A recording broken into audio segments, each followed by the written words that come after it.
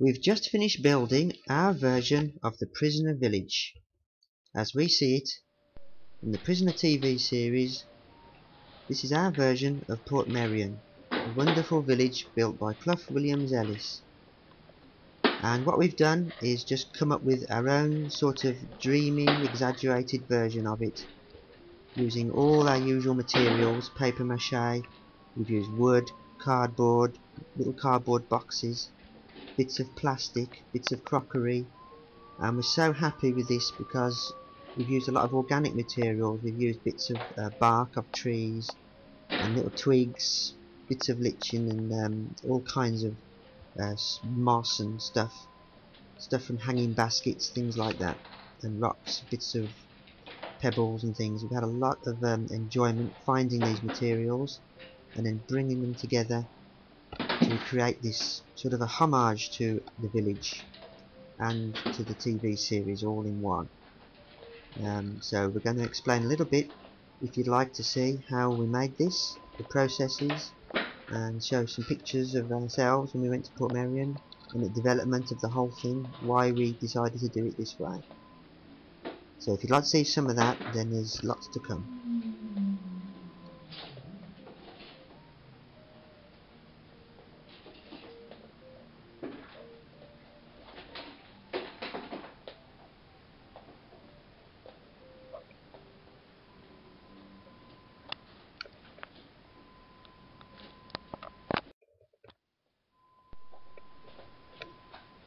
So it was last year, 2012, we went to Portmeirion for a visit, for a day trip, do you remember, Steve?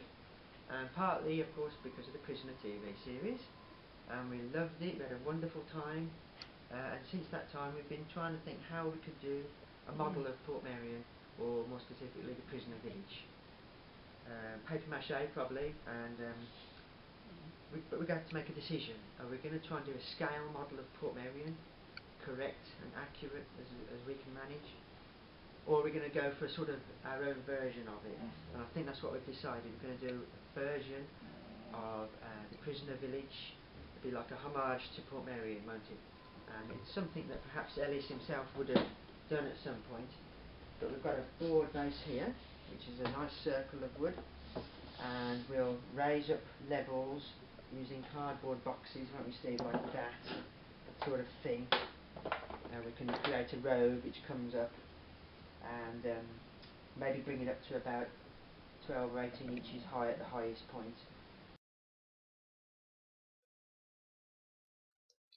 These pictures were taken in 2012. We went with our mate Tony to Portmeirion just for a day trip. We were very lucky, although it was October, it was dry, and we managed to get around pretty well. And you know, Portmeirion being quite an up and downy place, Steve's powered wheelchair really performed well. We got right down onto the stone boat and mostly round the village. Did really well actually, and gave us such a lot of inspiration and good times. And even then we were thinking about this model, so it's nice to reach a conclusion on a project like this and come full circle, if you like, back to the beginning. We started off with the piece of wood that we showed earlier, and we had a load of little plastic boxes from a market stall that sold watches, and we used those to build little supports. Then we had a tea break, I suppose you could say. We used lots of cups to weigh them down with while they glued, and we started to build up the cardboard, sort of a platform for the base of Portmeirion. Different kinds of cardboard boxes, we just shoved them together and tried to make a vague shape, something with a hollow in the middle and then a ridge going round the outside, getting higher and higher, because we thought the plan might be is to have a road going all around the model so that you could drive a little car all around it for kids to play on and enjoy the model in a different way. We did this before actually. We did an Italian job scene on a mountain, and we had a road going around like this. It works well because it's great fun for kids to be able to drive a little car, push it all the way round from one end to the other. So that's what we planned on happening with this model, and it's worked out well. the boxes began to build up. We used masking tape to hold them together and PVA glue, and then started to cover the whole structure with newspaper and wallpaper paste. And of course then it began to gain strength, and we added in the pieces of bark that we collected from the trees and screwed those on. We experimented with little crockery houses that you can get, but wanted to source buildings from different places. So we've got some crockery houses and decided to make some as well with bits of cardboard, little cardboard shapes, paint them, cover them in coloured paper, and then mix and match, a bit like Clough did really with his real buildings. So it was great to be able to mirror the incredible efforts that he'd made. I think you're onto a winner. You're just sorting out all these Of course, little where details, his isn't it? buildings weighed tons and tons, ours weighed just ounces. So it was a lot easier for us to do. Well, I was really amazed when we read in the book about, I think it's the colonnade weighed 100 tons and moved it piece by piece by road. What an incredible effort that was. And here's us doing just little cardboard boxes, hardly the same thing. But it's a tribute nonetheless, and it's done with feeling. Used watercolour paints when we painted these little boxes, and some of them were covered in just coloured paper, so then we could draw windows and glue those on, and not with too much concern about getting the buildings accurate, of course, just to give a general impression, a representation, sort of as if you imagine if you'd only visited Portmeirion once and then you had only one day's memories to build it with. We were very lucky to acquire 6 old battered Dinky Mini Mokes. They were for nothing. We were given them, so you can't get a better bargain than that.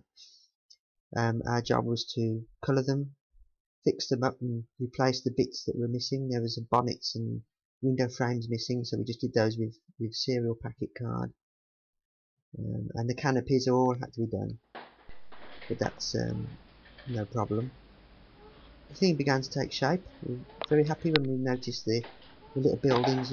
They contrasted nicely. The colours, sort of pastel colours, contrasted well with the grey rock effect we painted on the newspaper. Really nice contrast, and little bits of plastic foliage started to again add contrast and texture and stuff like that. Really had a good feel to it as we were constructing it.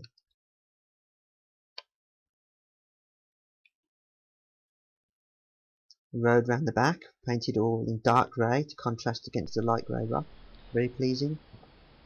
And we left the sort of middle area more or less till last. And that had some of the key features of the village, of course, the piazza and stuff.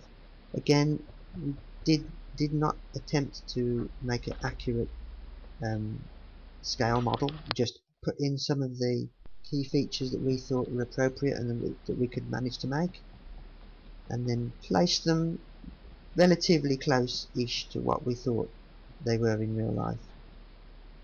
We had made this decision, as mentioned earlier, about not making an accurate model, just a version of the thing, of the whole place.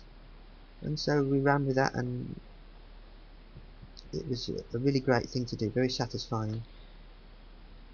And of course really old school, lots of stuff going on here, basic model making skills, techniques, the sort of thing you would do on a model railway. And of course with that comes the fact that you don't have to stress about making sure everything is perfectly accurate and measured, and this has to match that and so on.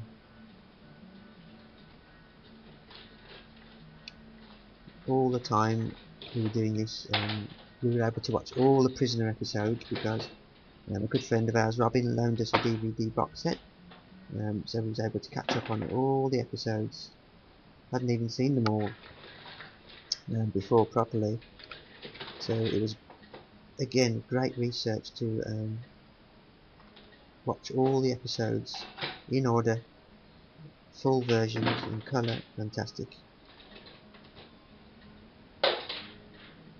Of course, that's great research on Portmeirion too, because as everyone knows, it's all in there. It all ties together very nicely.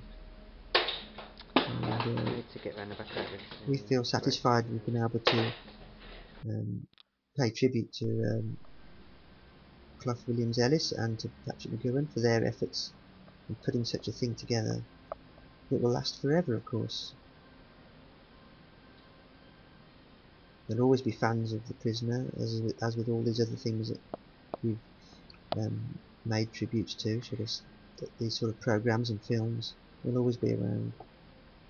They'll just get older, but they won't. They won't be forgotten. That's for sure. So the whole thing there is really pretty solid, and it's obviously a circle, as you know. And we're going to display it in the library, which is good for us. Lots of people get to see it, and kids can play, drive the cars around the road. So it'll be interactive. There's our mini mokes. We've got 6 of them, as you know. We did the canopies with paper and just painted watercolour stripes on them. We haven't worried about scale either. Some of those little crockery houses, they look great, but they're out of scale. Doesn't matter. Doesn't matter at all. Even Clough himself messed around with scale in the real Portmeirion, so we feel justified in that way.